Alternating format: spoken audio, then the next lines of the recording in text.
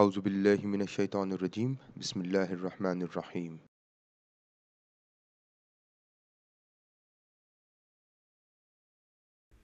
In the last session, we looked into how to solve issues in discriminant validity. In this session, we are going to look into how to design a measurement model with different lower order constructs. Now, the proposed model for this series that is to be analyzed is this one. This is quite a complex model with two higher order constructs, some mediators that are on lower level, then moderators and ultimate dependent variables. Till now, we have focused on a simple model just to address or understand the basic concepts with regards to smart PLS. Although a number of these things will repeat as we go on with complex model as this one. Now, how do we develop such a model that has got both higher order constructs and lower order constructs? Now, what is the difference between a higher order construct and a lower order construct? Now, this here, vision, development, and rewards. These are the dimensions of internal marketing. Now these three dimensions are lower order constructs, and this here is your higher order construct. Similarly, internal service quality here, empathy, responsiveness, assurance, and reliability. These are the sub-dimensions of internal service quality. So empathy, responsiveness, assurance, and reliability are lower order constructs, and internal service quality is higher order construct. Similarly, these three variables, these two moderators and this endogenous dependent variable, they are lower order construct. They do not have any dimensions. They have just items that are directly measuring these particular constructs. Now, before we analyze this whole model with higher order constructs, the first step for any analysis is to have all your lower order constructs analyzed. Even though if you do not have any higher order constructs, the process remains the same. You just skip one process that falls within the final analysis and the analysis of the measurement model. For now, since we are focusing on this particular model and we do have higher order constructs, we are going to first analyze all the lower order constructs. Even if you do not have any higher order constructs, this is the first step. So how do we perform this analysis? How do we start analyzing this model? The first step again, your lower order construct analysis. Measurement model with all lower order constructs. So I'm just going to keep this one open and let's open Smart PLS. Let's create a new model. Right click, new PLS SCM model, and let's say measurement model lower order constructs, and this is within this project here. It's a PLS SCM model, and let's save it. Now here it is. Here is your canvas. Let's have a look at the constructs, vision, development, and rewards. So where is vision? Here is vision. These are the four indicators for vision. So select them, drop them here. It will ask its name. We are going to keep it as VIS. That Smart PLS takes from these initials. Then development, drag and drop, enter, rewards, enter, and what are the other variables? Support, commitment, and culture. So where is support? Support. This is commitment. This is culture. Now I'm going to arrange it a bit here. Just let's reduce the size a bit. Yeah, that's fine. Let's say this is fine. That's development. Let's put it here. Move the indicators to the left. Here, move the indicators to the left for this one as well. So here it is, vision, development, and where is rewards. Move the indicators to the left, and here is your reward. Just put it in here.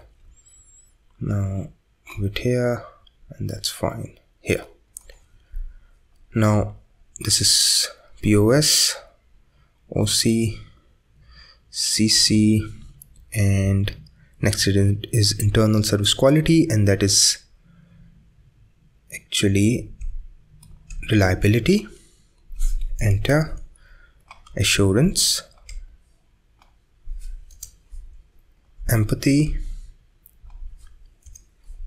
and responsiveness. So I've added all of them here. And now this is important. I've got two moderators here, role ambiguity and role conflict. Do I add them in my model?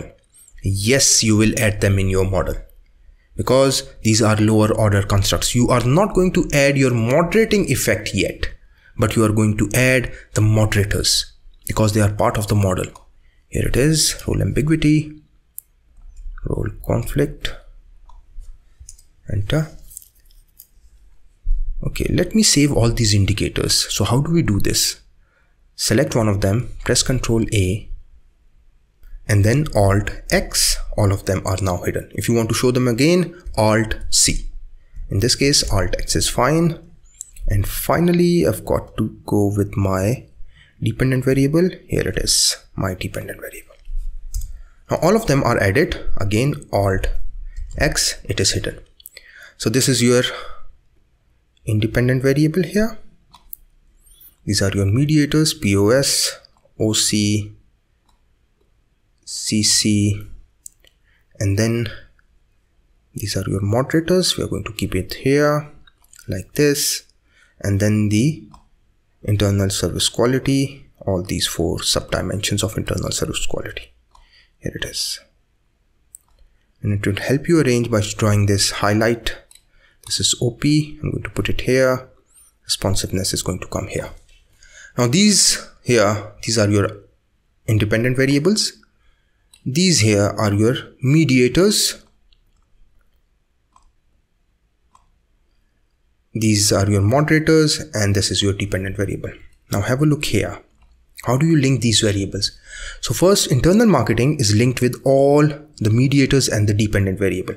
Now we do not have internal marketing here. So what we will do is we will link each of the dimensions of the independent variable with the mediators here. So I'm going to link all of them. I'm going to quickly go through it. Now I have linked the independent variable with all the mediators in the study. Now I'm going to quickly go to select and move it down a bit. Here, move this one up a bit. Here it is.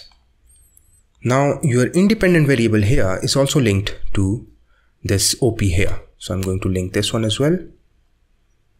Here it is 1, here it is 2, here it is 3. Now that this is done, let me arrange it. Let's put POS here. This is a mediator, this is mediator as well. Now, what about this one? You can't run the model, it's already read. Now these two here are moderators, and they are moderators between culture and OP.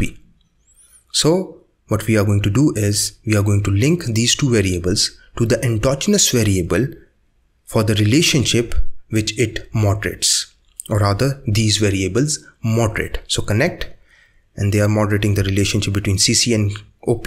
So I'm just going to connect to the endogenous variable in that relationship. Again, your mediators are linked to the DV as well. So you connect here, here,